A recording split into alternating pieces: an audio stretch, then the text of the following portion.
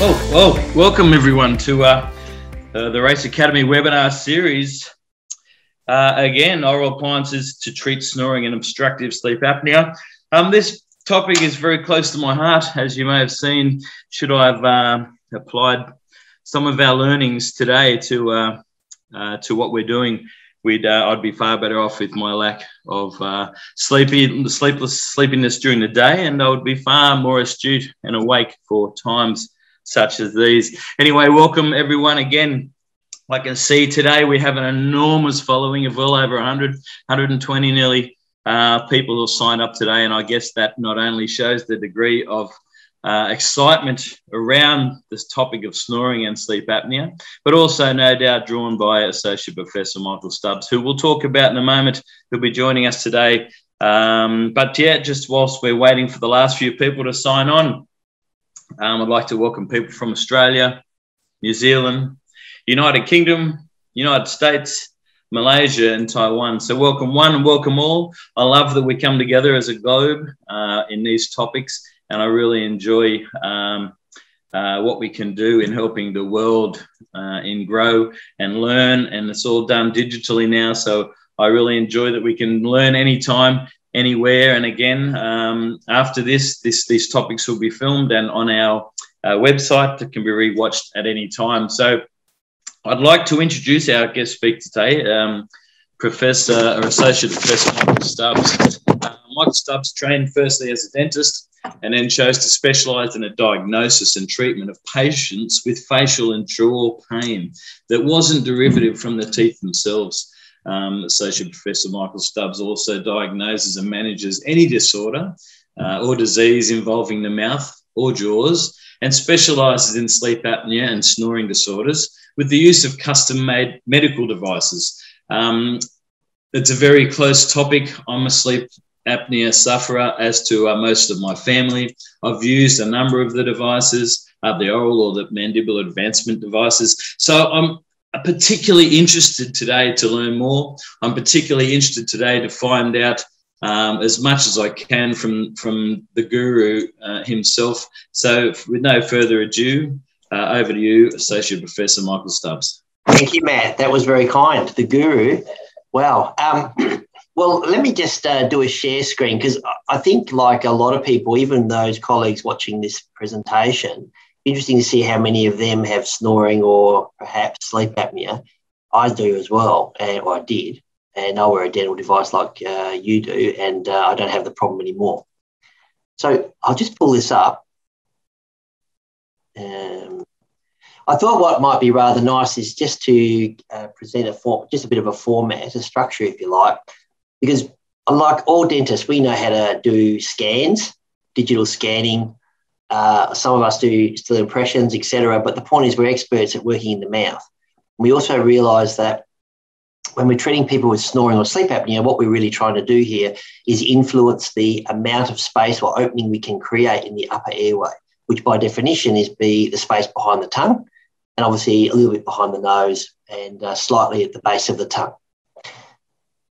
And, you know, there's been a lot of interesting articles, certainly in more recent times. This rather dramatic article was published in The Age about 16 years ago, called The Fatal Snore. And little did they know that when they published that article as an attractive headline, there is a lot of truth in this. We know that 90% of snorers don't have sleep apnea. Only 10% of the snorers do. But what's interesting is the association of a patient who has untreated sleep apnea. Either A, may not even be aware that they have the condition, and B, it's incredible the number of patients that come, and even if they've had a sleep study, which I'd like to talk a little bit about too, to explain what that is, and they have sleep apnea, they're more focused on the snoring. And snoring, I suppose you could call it noise pollution, because really what you're doing is you are disturbing your partner's sleep, sometimes the whole household. And all of us, I'm sure, have a relative that we can think of in the past, perhaps even currently, that could literally raise the roof with their snoring level. You know, in Australia, we know that it's estimated about 40% of men snore. But let me tell you, 20% of women do too. So it's not just a male disorder. And as you can see in these photographs, the husband's all very lovely sound asleep and the poor wife struggling. And that's why we always say we treat two people, not one.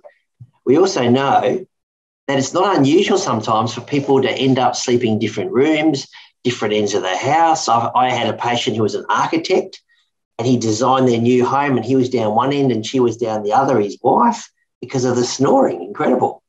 So as dentists, we have a great opportunity to help people with this problem, but even more importantly, we're all health professionals and we recognise the value in how we can help somebody transform their life, both from a health point of view, but also from a tiredness point of view.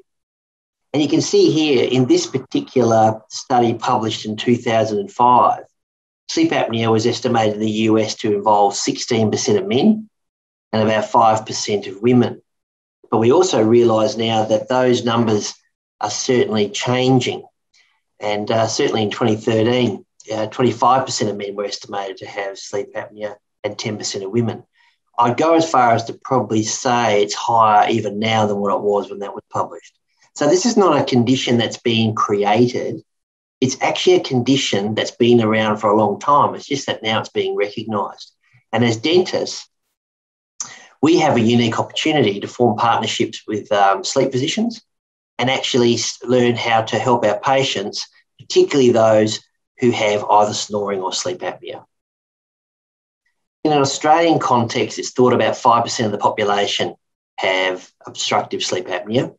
And you might ask me, what is obstructive sleep apnea? Well, that means that if you actually, during the course of the night sleeping and you stop breathing for more than 10 seconds, we deem that as an apnea event.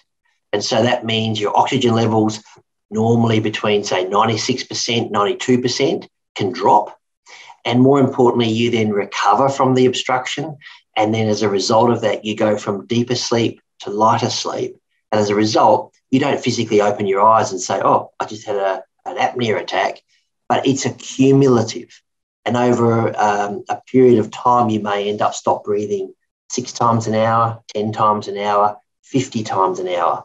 And each time you have those apnea events, it obviously means you're getting disturbance in the quality of your sleep.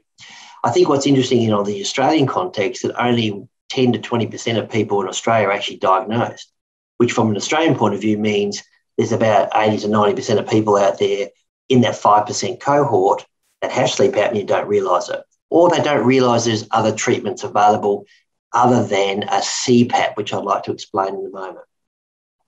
We also realise, of course, that, fat people are not the only ones that have sleep apnea. Many of us, me included, who are very thin, have the condition as well. And I think it's important to say that looking at our body weight is one aspect, but also considering other conditions, like some people are on medications that make them very drowsy at night, and that can compound apnea if you already have the condition. Alcohol consumption. How many people here watching this know that if you're snoring and you actually have a few drinks, certainly before you go to bed, that volume of snoring really increases in the crescendo? And the reason is because the alcohol suppresses some of the reflexes that you have intuitively to keep your airway open at night, but also muscle tone relaxes. And as we get older in life, a lot of us realise everything tends to go slacker, go south. And so the thing is, what we do is we know that the airway can itself become more narrowed and hence more of an issue.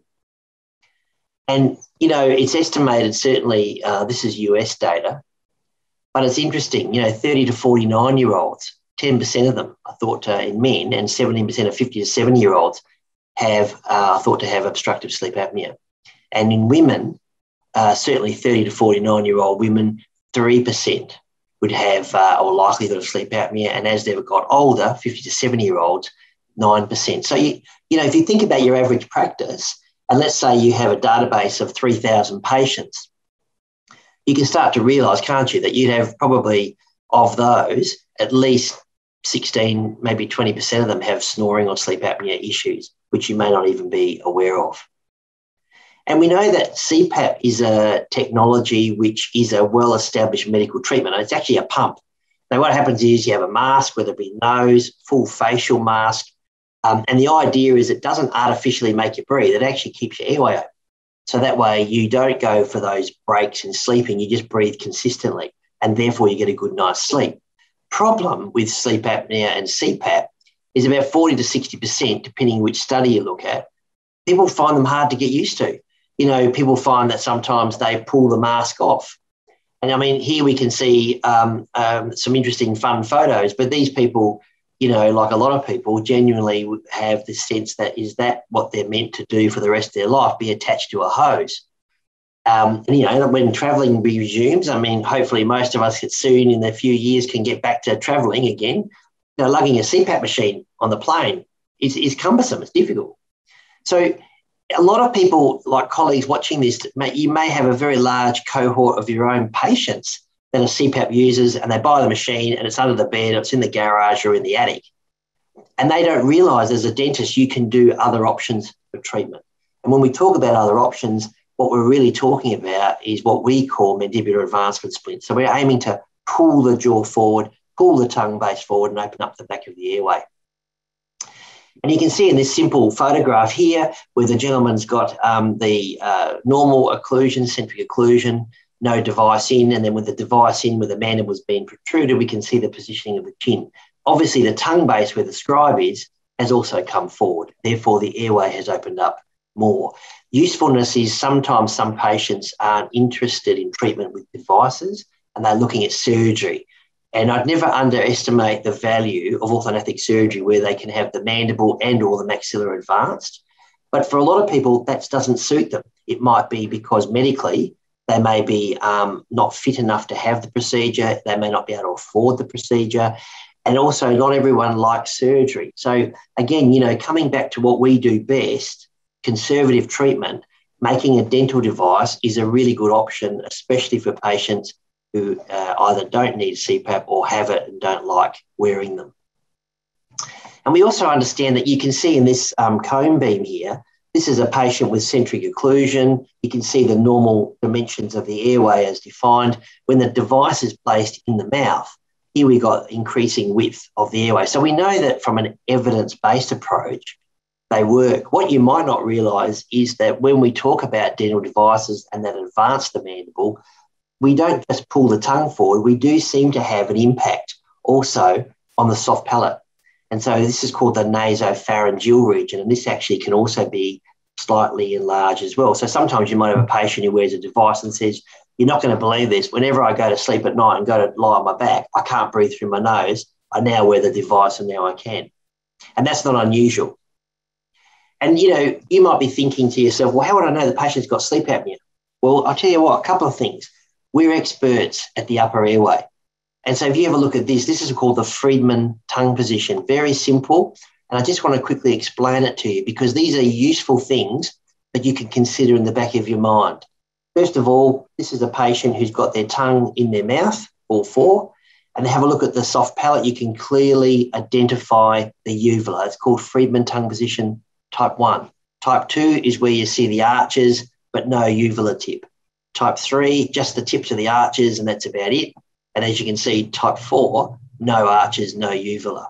Significance is that the probability of this type of group based on one anatomical feature, long soft palate, increases the probability that they may well have snoring issues, but certainly possibly sleep apnea as well. And that's just visually looking in the mouth. Then you take a look at the neck circumference. You know, have a look at your patients. Have they got a small chin? Are they retrognathic? Again, retrognathia, mandible being small and therefore not very far forward. Tongue sits in the mandible closer to the back of the throat. Intuitively, a narrow airway. Very easy stuff as the patient's walking in. You know, you check it out, the fact they've got a steep mandibular plane. They open their mouth as you start to examine them. You notice that they don't really show much of a uvula, or they may have a very large tongue. How would you know that? Because if you have a look at the tongue, if the tongue overlaps over the occlusal surfaces of the molar, then you know that the tongue is quite large for the space it's got. Again, these are simple things, but they add up to help demonstrate perhaps a patient may have snoring or sleep apnea issue. And when we do them, I use a George gauge. Now, some of you watching this might use alternative methods. That's great. The George gauge is a very simple way of engaging the bite fork on the upper and lower teeth. Patient bites in centric occlusion. the little tiny fork here sits on what we call a scale, which has got numbers, millimetres. Then they advance the mandible maximally forward, and we can determine in millimetres just what their range of movement is. The average human being is about 6 to 8 millimetres is the average protrusive range. And generally speaking, we try to get minimum 5 millimetre advancement for a sleep apnea patient. You get more confidence in the fact that you're going to get a better outcome with the device.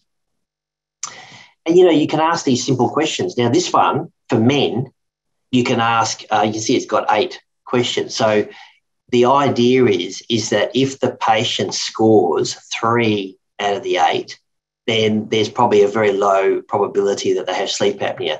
But if they score 5 to 8 to the answer yes, then there's a very high likelihood of sleep apnea. And in Australia, Medicare, which covers or contributes to the costings of a patient getting a sleep study done, they base the criteria for approval based on this particular questionnaire. So, you might say, stop bang, it's easy to remember, snoring. Now, most people will tell you that they don't snore, their wife just complains about it or their husband complains about it, and that's not unusual comment. Do they feel tired? Most of us would say, look, we don't get out of bed zinging in the morning, or most of us don't. But, if you feel weary when you get up, or you say, oh, God, I could go back to bed, I could stay in bed longer, or usually about 3 o'clock in the afternoon is a good one, when people start to feel tired, it's a suggestion that they may have sleep apnea. Has anyone ever observed that they stop breathing? So their partner might say they're waiting for them to take the next breath. Or sometimes some patients say they wake up sometimes choking. And waking up choking is actually coming out of an obstruction, an apnea event. They might be treated for high blood pressure. If you get a patient, let's say, who is on 2 or 3 blood pressure tablets for managing their blood pressure, as strange and as basic as this might sound, consider sleep apnea as a possibility as well, because often patients, there is a strong association with elevated blood pressure and sleep apnea. BMI is one of those things that we look at in the sense of how tall is the patient, how heavy are they? Now, sometimes you can look at someone and say, I bet they're a bit overweight. But remember too, folks, thin people can have skinny airways. They can have issues as well where they stop breathing and possibly snore. Over 50, not unique. I mean, you can have people in their teenage years that snore, and certainly you can have people in their teenage years that have sleep apnea. But over 50, the demonstrated evidence is you're more likely to have that condition than, say, a 20-year-old. Neck circumference, you don't have to get a tape measure out and measure their diameter. What you do is you can say to the male, for example, what's your collar size? So if it's 41 centimetres or greater, that would indicate a risk factor for neck circumference, which is, again, indication. Men, we store weight, particularly above our waistline, more in the neck, interestingly enough. Women, they do too, but also in the hips, as a lot of women will tell you. And the point is, it means you've got a narrower airway. And, of course, you get 1 mark out of 8 automatically because you're a male. So you can use this simple scoring system. Very easy. It takes 3 minutes. And so if you've got a patient who's got a Friedman tongue position type 4, you've got a patient who might say, yeah, I snore, and then they do the stop bang questionnaire and they've got a score of 4 to 5, you're looking at someone who could validate to their GP and get a sleep study done. Epworth Sleepiness Scale or score is something that you can put on your medical history forms. Patients sit in the waiting room, they're reading a magazine or they're waiting for you to get them in, simply answering the questions. If you're reading or sitting down, do you fall asleep? What's the likelihood of this? None or very high. Watching television at night, always struggling to keep awake. Sitting inactive in a public place, so like on a bench seat. Being a passenger in a car, struggling to keep awake. Lying down to rest in the afternoon, like siesta, if you're lucky enough to get one of those. And it's sometimes an extreme example, sitting and chatting to someone, drifting off to sleep, after lunch, struggling to keep awake, or a driver in a car where you fall asleep at the traffic lights. And, that one is actually obviously a very serious one, and it does happen. And again, just using a simple scoring mechanism. And so the patient can actually fill this in because, again, remember, they may not be aware that you actually know anything about sleep apnea. They might say, what does the dentist know about that? And at the end of the day, we know a lot because we actually specialise in the upper airway. And so, again, you can use a very simple scoring mechanism to make a judgment call about, do you or don't you have an issue with tiredness? Is it or isn't it related to sleep apnea? And lastly, for women, this one is found to be one of the most sensitive measures. It's called the OSA 50. And so, again, you know, I'm not suggesting you get a tape measure and measure the circumference of the waist of a lady, but you can get an idea just from their trouser size. And do they snore? And has anyone ever witnessed them stop breathing?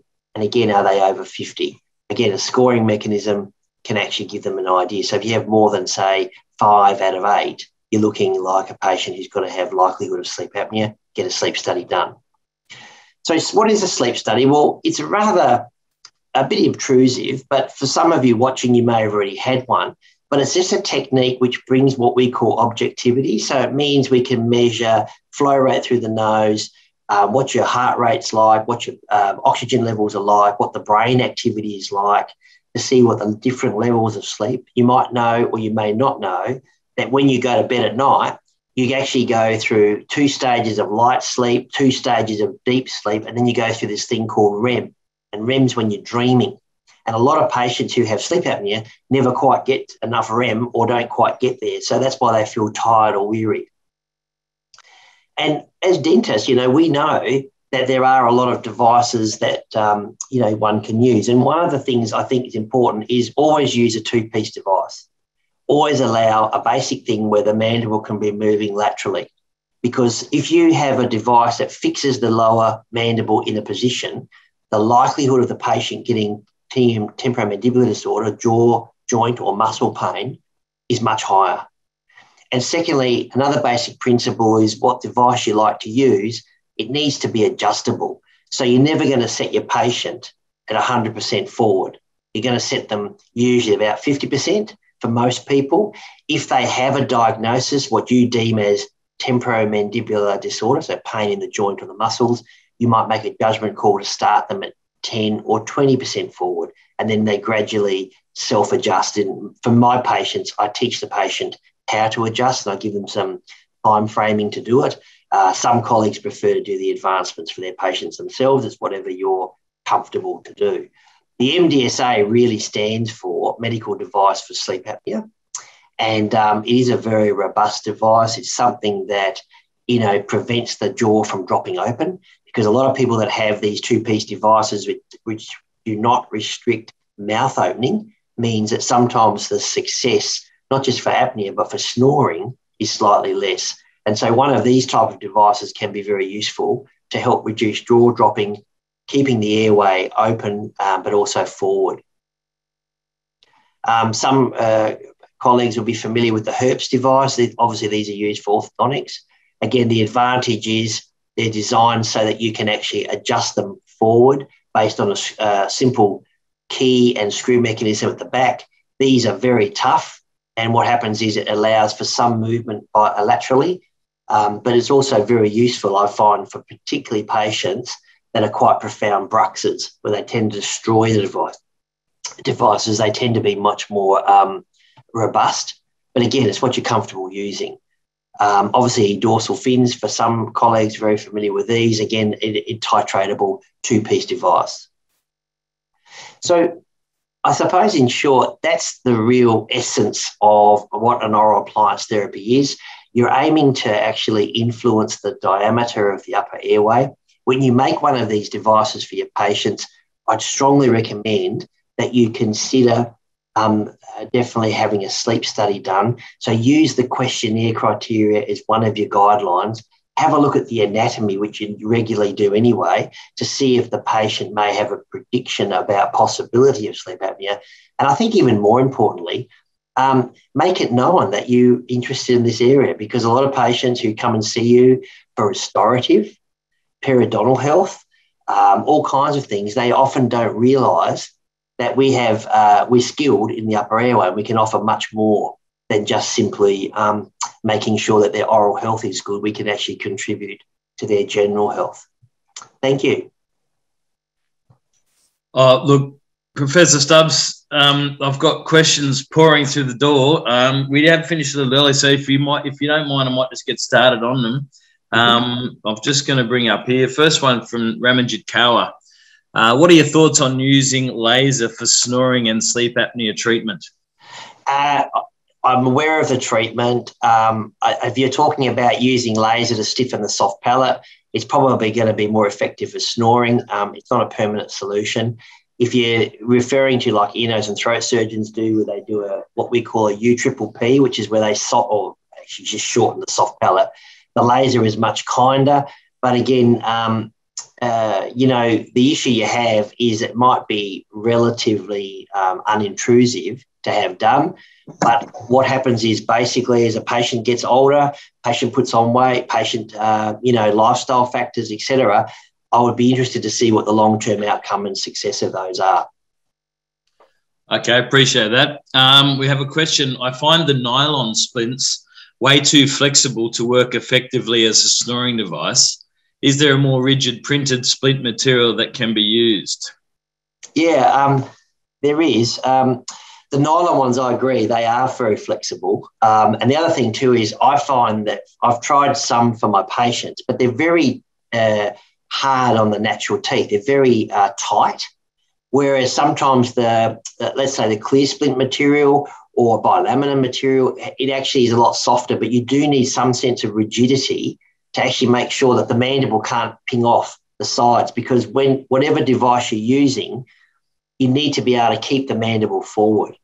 And anytime you titrate, which is one of the reasons why the MDSA has its advantages, because as you're bringing them forward, you're not relying on the fact that the change in the upper and the lower rims, that dimensional change that happens as the mandible comes forward is not dependent on the fin and the block relationship like the dorsal fin is. And so I think the nylon ones, again, if you're happy to use them, that's great. They're a good device, but I don't use them for that reason. All right. Can you give us some more points to help convince the patient that sleep deprivation is damaging to their health, as I believe it can cause brain damage? Yeah, I mean, I'll give you an example. You can just say to your patient, did you know if you smoke, you're twice as likely to have a stroke than if you don't smoke? But if you've got sleep apnea, you're 4 times more likely to have a stroke. You're 4 times more likely to have a heart attack. You're more likely, the association with diabetes type 2. Now, diabetes type 2, as you know, is often glucose intolerance, but it's also insulin intolerance, but it's actually obviously to do with a lot with dietary intake and body weight. And the interesting thing is if you have a patient who is overweight, type 2 diabetic, it's almost a given that they're going to have obstructive sleep apnea. The fact that patients often feel like that they have reflux. I mean, some people get silent reflux because of sleep apnea, because when you have the apnea events and you stop breathing, the pressure in your lung space increases to try to breathe. It pushes on the stomach and it drives up the contents. So it is actually something that is a significant case, a significant health issue. I think the other thing to tell you too, in 2013, there was a great article published in the Journal of Respiratory Medicine, American Journal of Respiratory Medicine by Adnam and others. And what they did was they looked at severe apnea. Now, when we talk about severe, mild and moderate, what does that really mean? Well, you might be interested to know that if you stop breathing less than 5 times an hour, that's actually normal. You'd think it should be 0, wouldn't you? But normal is less than 5. But 6 to 15 events is mild. 15 or 16 to 30 is moderate severity, and over 30 is severe. And the American protocols are that if you certainly severe or greater than 25 events, they usually go for the pump as your first line therapy. And this particular study in 2013 looked at a very large number of patients. In fact, they had 177 severe apnea, so they're all over 30 events an hour that used CPAP. They had 72 patients that just had the dental device because they couldn't tolerate the CPAP. And they had 212 severe apnea patients, no treatment because they didn't want treatment, or they may have had no teeth, so they couldn't have a dental device. And they had, I think it was about 240 patients without apnea, and they followed them up over 7 years. And what they found was the likelihood of dying related to a heart attack or a stroke, the group with severe apnea, no treatment, were the highest. The group with no apnea at all were the lowest. But the CPAP users and the dental device users, there was actually no difference in, statistically anyway, of any difference in likelihood of dying from a stroke or heart disease. So what it really means is that even though when you make a dental device, sure, it's not as, in some cases, it's not as effective as a CPAP, but it's still a very effective treatment. And so they're the kind of conversations that you would have with your patient. But you can tell from your medical history too. I mean, if you see a patient that's ticked hypertension, cardiac arrhythmia, I mean, if they've got, for example, atrial fibrillation, did you know that 60% of patients who have atrial fibrillation, that's where the atria, given irregular heartbeat, is correlated with sleep apnea? Congestive cardiac failure, 50%. So a patient ticks these little boxes in your medical history, and you can say to yourself, that's interesting. Did you know that you're a diabetic? Yes, they'll say, of course, I tick the box. Did you know that, do you ever get any complaints on snoring? You can start the conversation. Yeah, right. Look, some really good points there, Professor Stubbs, and things that, Brett Taylor was talking about last week, managing your patient expectations, what to say and how to introduce treatment plans and care, and some really powerful tools there. I have a question here. Are there any changes to the protrusive manufacturing amounts for class 3 patients? No. They're both the same, all right? All the same, yeah. And if your patient registers high on a stop bang, should you recommend a sleep study before a mandibular advancement device? Definitely. Okay. Because at the end of the day, there's a couple of really important things here. I think, firstly, from an ethical perspective, but also a legal perspective, if you take on the management of a patient, let's say they just said, no, I don't care about the apnea, I'm just sick of it, I need the snoring sorted, otherwise I'm going to get a divorce, right? And some people say that. Then the thing is, that's one thing. But the problem you have, if you may be under-treating them, and if they end up having, let's say, a transport accident because they fell asleep on the wheel, and it comes back to the fact they had under-treatment of sleep apnea, you're in the firing line. So it's always good to make sure you get the data right, get the objective evidence. We're evidence-based people. So if you can, get a sleep study done. It does give a sense of framework that what you're treating. The sleep physicians, certainly in Australia and New Zealand, and I imagine in the US and the UK will be the same, they dictate the recommended treatments. My point to you is if you have a patient that the sleep physician has said, you need CPAP, the pump, and the patient says, I'm not having that, I don't want that, I can't wear it, very reasonable to make them a dental device. You don't need to do another sleep study. They've already been diagnosed. And can a general dentist get them made for their patients, or do you need a special training for this? Look, I would advocate special training, but that special training, is something that is available online, but also, there are courses that you can do. I mean, as dentists, we're experts in the upper airway. All we need to do is impart the knowledge to you of how to treat your patients and go through with you things like, what do you do if the patient has a bite change, occlusal change? What do you do and how do you manage the patient with TMD symptoms?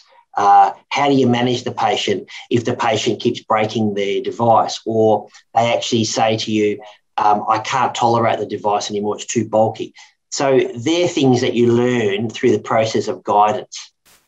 And there is no reason why any dentist can't treat a patient with this condition. It's just knowing how to do it, and also, I think, when to do it. Yeah, okay. Look, we do have a number of more questions. We're running a little low on time. I'll finish with this one, Michael. Is bruxism related to sleep apnea? In other words, does sleep apnea lead to bruxism? Yeah.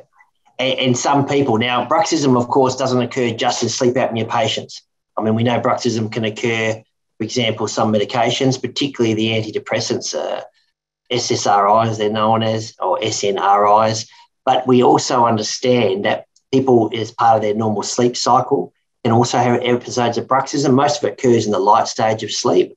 But what is interesting, if you have a look at the anatomy we went through, you have a look at the questionnaires and the particular their medical history, and even if you did a simple stop bang and the patient's talking about, oh, look, my teeth are sore when I wake up in the morning, it's a good conversation to have, because in patients, the treatment of the bruxism may also be helping to treat the sleep apnea. If you have a patient, let's say, who's got sleep apnea doesn't know it, it's got TMD, and you think, look, I'll make them an occlusal splint like those nice ones that Race Dental make, then the thing is, if you do that, you're actually giving or compromising space in the mouth because of the splint with the tongue, and you're actually making their apnea worse.